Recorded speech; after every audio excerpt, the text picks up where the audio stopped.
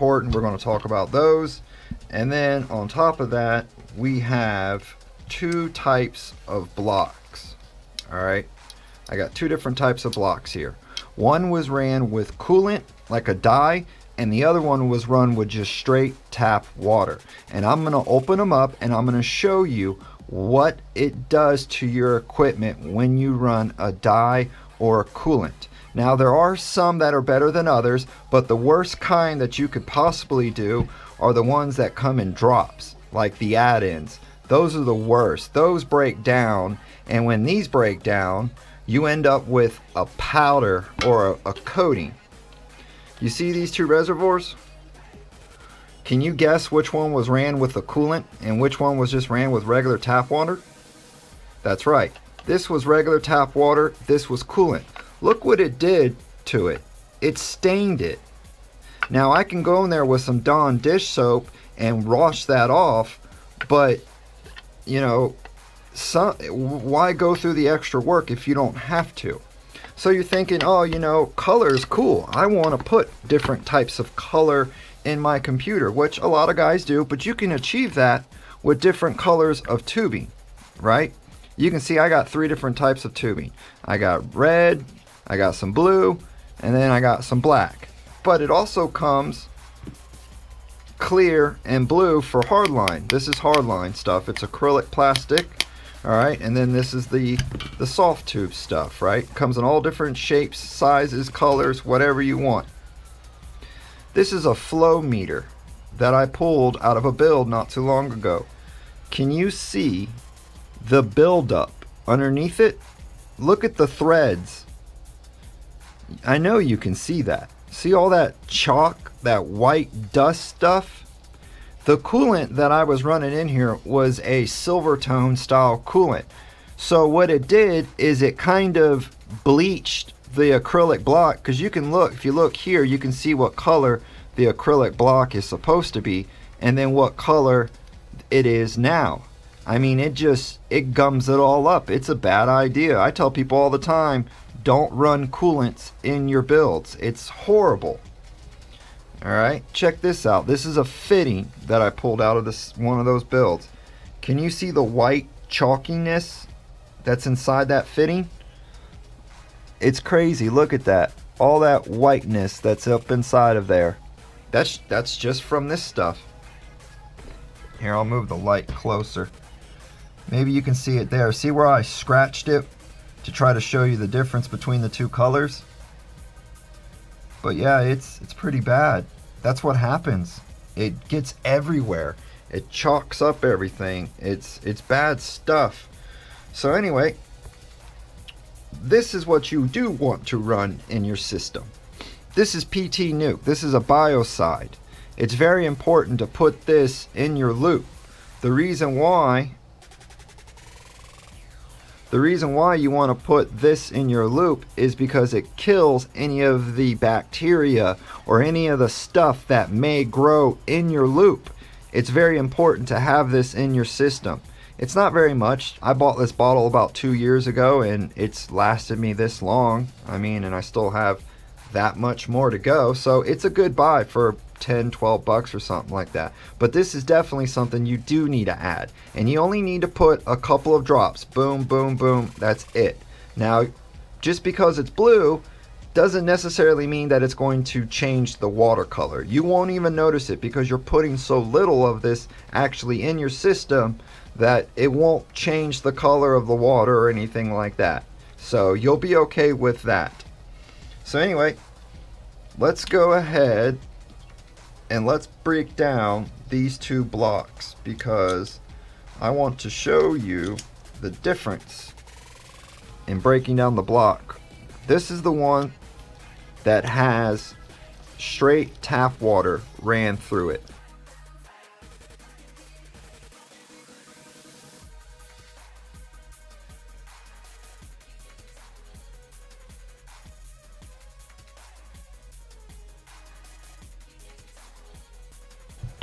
Alright, so this is your micro fins. This is what's inside of your block, whether it be your GPU block or your water block or even in the radiator. you all have these micro channels in them, and this is where the destruction takes place. Now you can see that this one has been ran, but notice how the channels aren't really gummed up. See that? You can actually kind of still see through them. Okay? Now this is several months of water, just straight tap water with a little bit of biocide in it. Okay?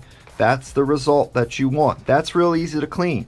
A little bit of toothpaste and a toothbrush, clean as a whistle. Now let's tear apart the one that was ran with a coolant and show you the big difference between the two.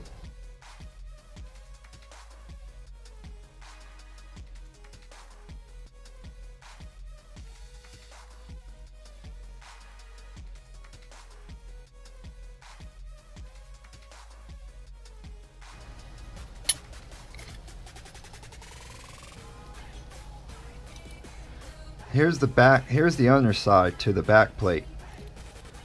You can tell that metallurgy started to be gun inside of here. And you're wondering, what is metallurgy? Well, that's what happens when you run a copper block. See how this one's nickel? Copper and nickel. This is what happens when you run copper with aluminum. You mix a copper block with an aluminum radiator and you end up with metallurgy, rust, dust, grime, that kind of crap. That is what you will end up with on the outside of it. Now the inside is very interesting. Let's go ahead and open up the inside.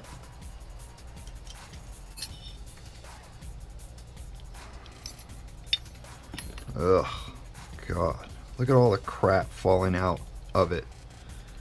Look what it's done to that acrylic. See that? Look at that. See that?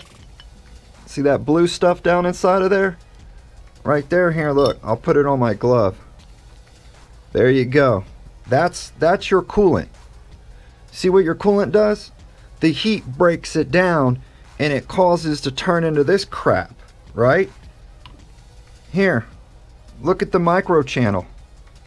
Look how clogged it is. Look at that. Right? So this one is tap water. This one is coolant. See the difference? Whatever that coolant is, when it breaks down, it leaves this residue behind, this powder. And that's what gets inside of everything. It gets inside of your pump. It gets inside of the walls of the tubing. The inside of your tubes will be like this. They'll have this white chalk stuff everywhere. And it turns into a nightmare. Here you go. This is the same radiator that was ran in those blocks. Let me show y'all this. Can you see down inside of there? Can you, let's see here. You see that white stuff that's down inside of there? Yeah, that's the same crap. Look at the fitting where I threaded into. Look how gummed up that is. So you still want to run a coolant in your system, do you? Watch this video and I'm pretty sure I'll change your mind. This radiator is ruined. The problem is that if I was to hook this radiator up to a clean system, it's going to pump that crap out, or some of it, and it's going to get into my new loop. It's going to get into my new CPU block. And then next thing you know it, I'm going to end up with something like this. It just destroys your equipment. So don't run coolant, guys. Definitely don't. If you want to have color to it, like I said, you can go with different colors. I mean, look, I got hardline, I got soft tube, I got 3 different types of soft tube, red, black, and blue, and then I got a hard blue. I even got black hardline out in the garage, and then I got clear hardline in here. So you can have different color combos and still achieve the same thing without destroying your equipment. I mean, I think the proof is in these blocks. I mean, just look at the crap inside of there. It's ridiculous. Now, if you're wondering, Don, how do I get this stuff out? Toothpaste. Like I said earlier, you want to use toothpaste and a toothbrush, and it will clean all that right out. Unfortunately, though, for blocks like this that end up real bad corroded or real bad gummed up, you can try cleaning them, but there's probably no saving them. The damage has been done. What happens is the heat gets to them and it causes those microfins to wave, to bend, to get close to each other, slowing your flow down, causing more resistance. Now, if you really want to see something crazy, check out the flow block. Okay? Check this thing out. This is the plate, a distributor plate that goes inside of your block. And the water hits this first before it gets spread across your microfins. You can see how gummed up it is. Look at that. This should be a nice shiny chrome white color, but it's not. It has like dry chalk toothpaste crap all over it. See what I'm saying? Look at that buildup. This is why you don't run coolers and dyes and stuff like that. Now, the best stuff on the market is the Thermocool View Color Liquid stuff. That, I hear that that's the best. It takes about 1.5 years before it starts to break down, and when it starts to break down, it doesn't quite give you this monstrosity of a mess. I mean, look at my gloves. From handling these stuff, I got white powder all over my gloves. And this is what gets in your blocks, and this is what gets in your pumps. I can't tell you how many pumps that are dead because of this. I have tons of water cooling. I mean, I can't tell you how many radiators and reservoirs that I actually have that I can't use or no longer use because they are damaged. They are destroyed. So I kind of hope that this video helped you guys out. I just kind of wanted to show you what happens when you run a coolant in your system. And if you don't believe me, you think I'm full of shit, well, look at my mat. Here, look at my mat. Look at all the white stuff coming out of this. All that chalk. You know?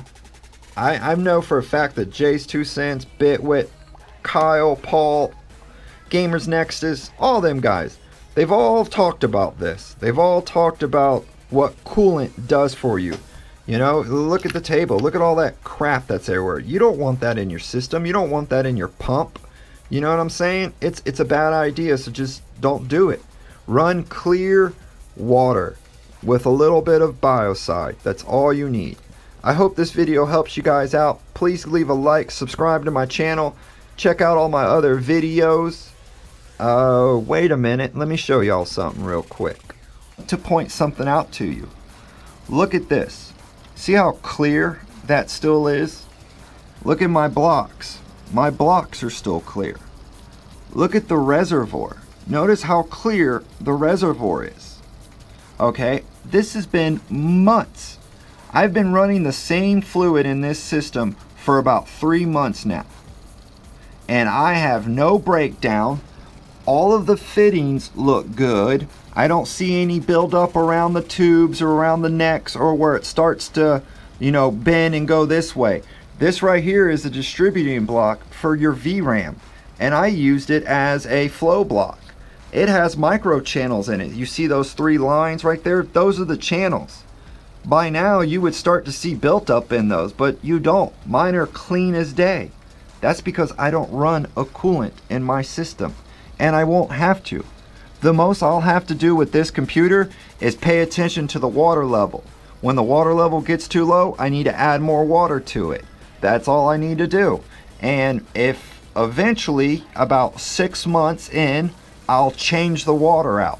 It's good practice to change the water out. That way, if you do have anything in the system, you can get it out, flush it out, and wash it out, put fresh water in it. Alright, it's such an easy process to do, and it will save yourself so much hassle. I mean, listen to me guys, I've been at this for 11 years. considering to what most people have to say about me, a lot of people think I'm an idiot, or my videos are misleading, or I don't know what I'm talking about. Really? Could somebody that doesn't know what they're talking about build something like this? Please, don't even try me thinking when it comes to computers. I know what the heck I'm talking about, alright? And I appreciate the subscribers and the followers that listen to me. I will not lead you astray. I promise you. I will give you the best info and the best knowledge, and I'll never lie to you about something. I don't care if they paid me to build this system. I won't lie to you and tell you, oh, that it sucks, or it's great, or it does this, or it does that. You can have this too. $3,300 later, you can have this too. You just got to know how to build it and put it together, and it's really not that hard. Uh-oh, looks like my LED lights are falling in the back there, my custom lights and stuff. But anyway, now I'm rambling. I just wanted to talk to you guys about it. Whoa, wait a minute, wrong way. There we go. Yeah, I like this new gimbal, man. This new gimbal makes life great, doesn't it?